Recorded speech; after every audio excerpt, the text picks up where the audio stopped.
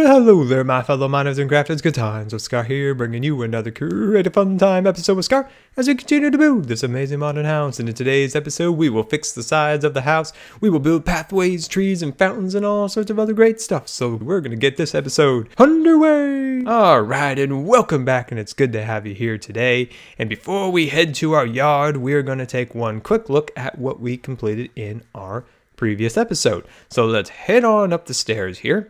And right around the corner here, we built a game room. So we built a unique pool table and a LAN party setup and a little checkers and chessboard over there and a little refreshment stand with a milkshake maker, of course. And I made one change over here real quick. Let's take a peek at this here. And I switched it out to milk chocolate wood. And I went for the oak. And I think this has enough contrast to be different than the floor and different from the other furniture pieces, but not clash with everything so bad as the oak kind of has. So give me kind of an idea what you guys are thinking about this new choice of the wood. I think it's a little more subtle, a little less, you know, kind of bright. So we'll think about it. We'll think about it. But other than that, I think that came out pretty darn cool. All right, so hop on the table and head on outside because we are going to start working on the sides of the house. So as you remember, when we were working in the house, we had a few things that stuck through the wall and looked very unsightly from the outside, as you can see here and there. So what we did over here was we masked them by adding some nice new designs to the outside. So that's what we're going to do over here. So we're going to get started here, and we're just going to, run some pillars up the sides of the house. Now, I told you when we were building these areas that I was going to take care of this. Don't you worry, Scar will take care of it. There we go. So we're just going to make kind of a nice little design. Now I decided to go too high on this. So 2 blocks up here. I don't want it to be higher than that one over there. We're kind of mimicking that. Okay, so I'm going to go right here. There we go. Now I'm going to bring this up here. And that's a problem. But we're going to fix it. Don't worry. Don't worry. Look at that. We fixed it. There we go. Just like that. Fixed and completed. Okay, let's see here. And now we're going to kind of run this design up the sides of the house here. Perfect. Put that along there, and I think that's going to look pretty good. This will keep this area not looking so, you know, messy from the outside like it did before. It'll look pretty nice. Now, you can do this with your own houses, or you could, you know, use plant life, trees, plants, you know, a big bush or something like that to cover that up. That also works. We're going to use the bush method too on the side of the house over here where we cover up a few pieces. I think maybe over there. I was looking at that and I was like, what are we going to do about that? Okay. Let's take a peek. Oh, yeah. Nice. All right, perfect. So as you guys know, hopefully you guys enjoyed, or if you didn't, now if you didn't see it, if you did not see the fireworks show, definitely go and check it out. We did it in Scarland yesterday, or not yesterday, but over the weekend, and it was amazing. I absolutely loved making that video for you guys. It took 3 weeks, and it took a lot of resources. It took about 250 pieces, not 250, 2,500 pieces of gunpowder. That's a lot of gunpowder. And I think it was well worth it. Now, some people have been asking some questions. No, fireworks are not a mod. They are in vanilla Minecraft. They're just very time consuming to make. What was the other questions? You know, was it built in creative? Nope. All survival, 100%. Even the music was from the game. I wanted to build something purely survival for you guys in Scarland because, of course, Scarland is a survival world. And it was quite something to make, but I think it just came out really well, and you guys seem to have liked it, and that's all that really matters to me, is that you guys liked it. And it let me just bring this in there like that. Okay, there we go. There we go. So the only firework that we couldn't actually make, yeah, that looks good, was the star or the player head one, the one that has like a creeper or something like that on it. That was the only one we couldn't make because you can't get that in vanilla. Or I guess you probably could put a wither head. Now I have a wither head, but I'm not going to blow it up in a firework. Maybe I should have done that for the finale. That would have made a really nice finale. Just blew up 3 wither heads. There we go. Nice, nice. Outside the house looks pretty nice and pretty darn fancy. So now we're going to fly on over here. And we're going to kind of take a look at the path. Now I decided to skinny up the path a little bit. As you can see, it's three wide there. I'm going to move it to about 2 wide, and I might remove, you know, 1 layer of this over here. I think 3 is a little too wide. I think 2 is the perfect number for the house for scale. And what I want to do now is I want to build a fountain. I want to build a fountain here, which will then transition into the pool right there.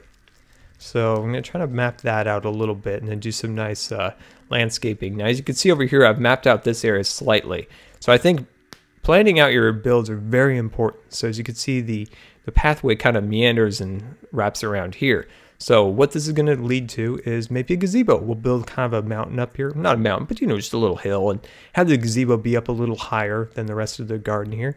And then over here we'll have a nice lawn, so a back lawn with a tree and a swing and a bouncy ball for the kids or whatever. And of course the pool goes out here. The pool is going to be massive and awesome. So yeah, so that's kind of what's going on over there. So then this path will, you know, line up over there, and then the pool entrance will be right about there. So give me 1 second. Let me kind of map out a little bit more of this path, and I'll be right back. All right, and look at that beautiful sunrise over the modern house. All right, so as you can see, I lined up our pathway. So we got that all kind of sorted out, and I think that looks pretty good.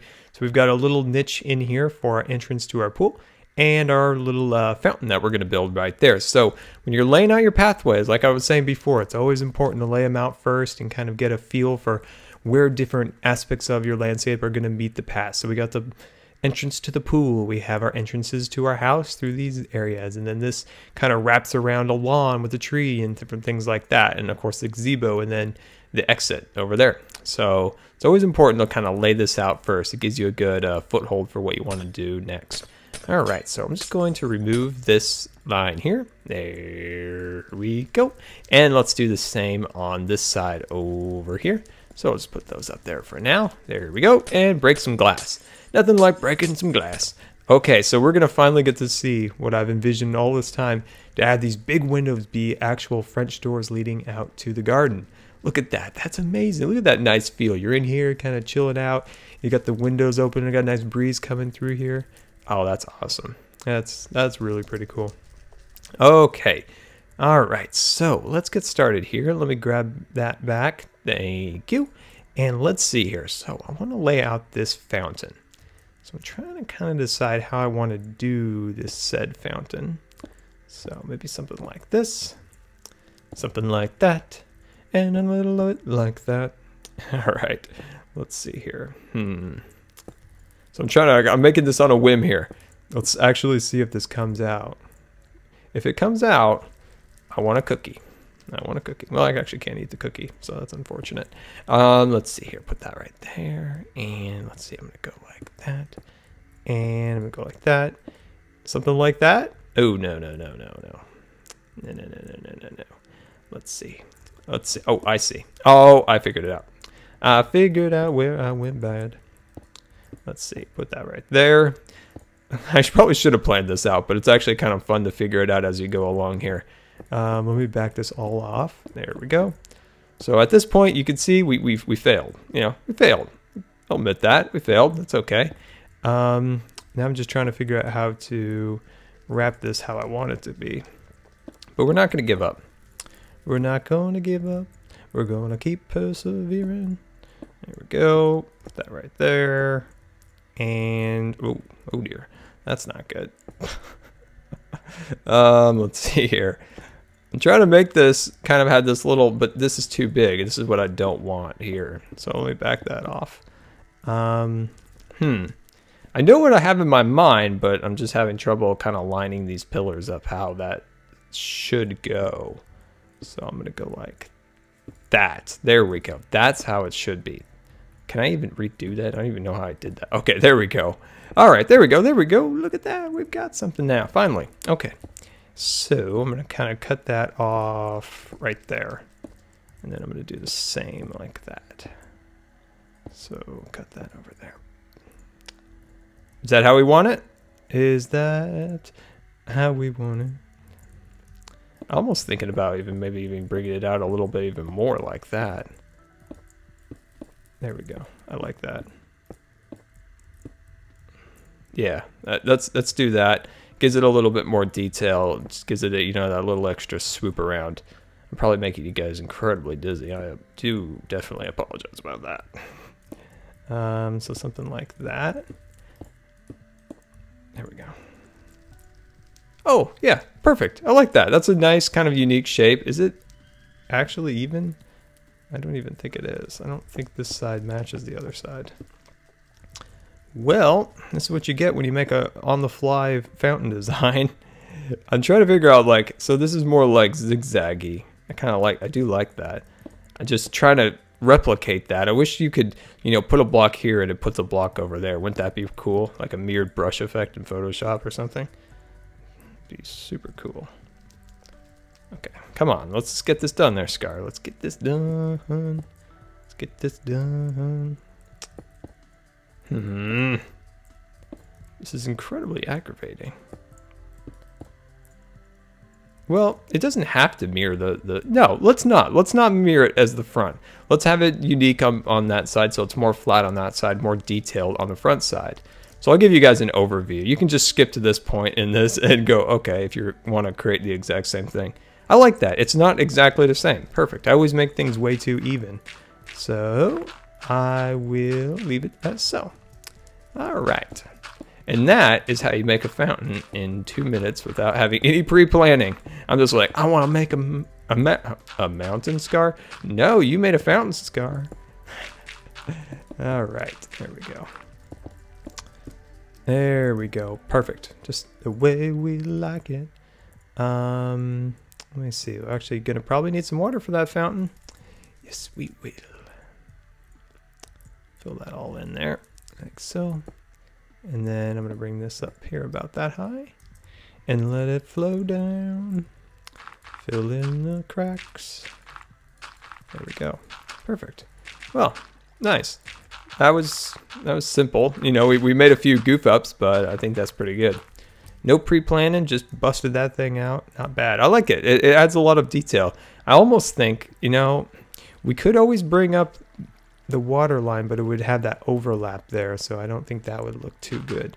But I kind of like all that white like lines all zigzagging around there. Just kind of like a complicated design. I like it. I like it. Okay, there we go. Perfect. Now we could always, you know, even push this out even a little bit more just to give this a little bit of breathing room. So we can just sample that, add a little bit more here. There we go. And then bring that like so. What do you think? I like that. I think that's good. I like giving a little extra breathing room right there from the path. And I like how it has this unique edge there. We know we tried to replicate it there, but we kept failing. But I actually like it. I like how it's just flat on that one side. Very good. All right, so give me 1 second. Let me kind of catch my breath, and I'm going to make another one of our olive trees to go right there. All right, and welcome back, and look at our little olive trees we've got all planted here, and I think that looks pretty good. So we're going to start to run this landscaping out this way, so we're going to start to push this over here. So we're continuing for that kind of California feel to it, where we're using some, you know, some ferns and some Silicon Valley type style. You know, we've got our, you know, our olive trees and our oak trees from the past in the other area over there.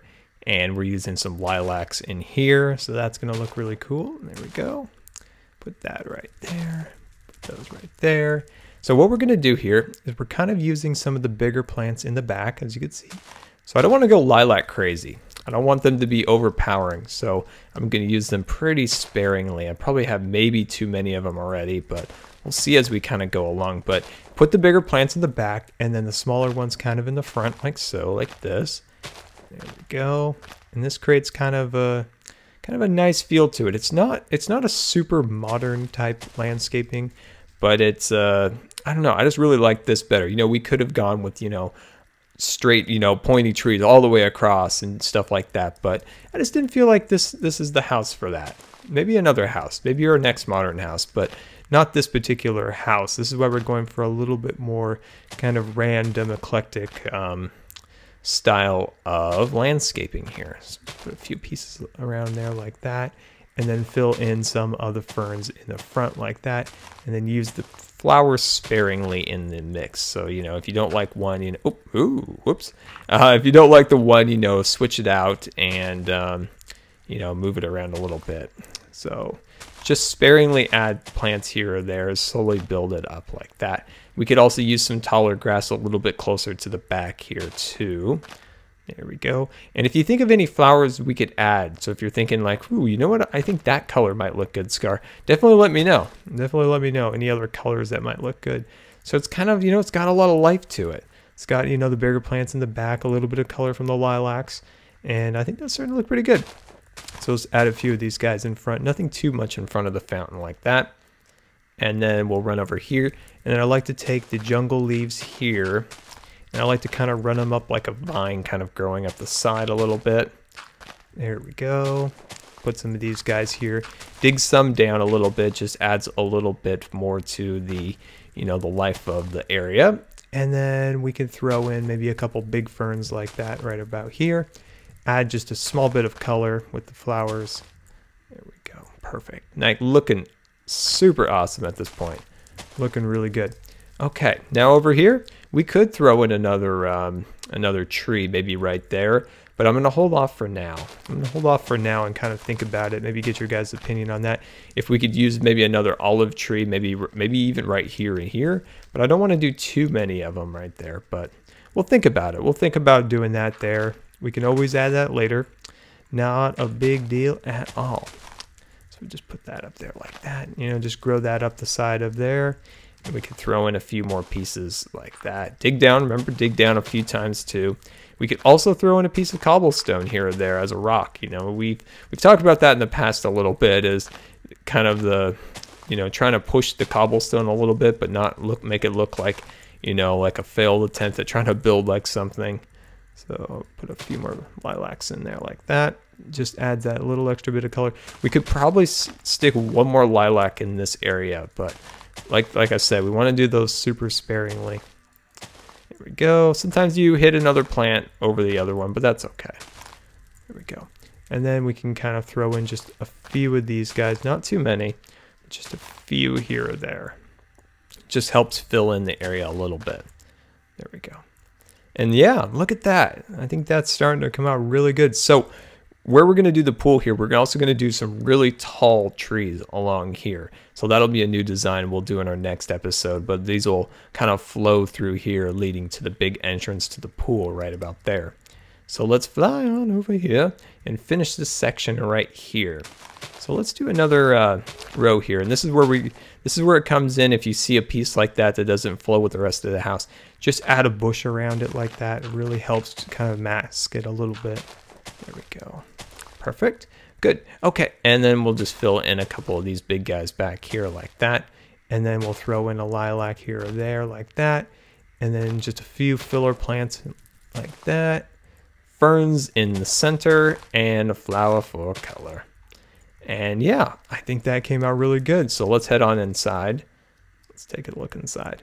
Oh, that's beautiful. Looking out there, just really inviting to make you want to go outside. And then out here, you can see you can just get a hint of the fountain off the sides there of the window. Looking really nice. And well, guys, this has been Good Times with Scar. And I always really appreciate you guys taking the time to watch my videos. And if you believe the video deserved a rating, that would be much appreciated. And until next time, we'll see you later. Don't forget to follow me on Facebook and Twitter. Look at what we completed in our previous episode. So we finished off this area over here. We made a small little sitting area with two kind of unique chairs. They're kind of on angles. I like that. We have our little bonsais up on our little design up here. I think that looks nice. We did some wall treatments over here. I think that's good. And then our bathroom. I think this came out nice for the space that we had. We had just a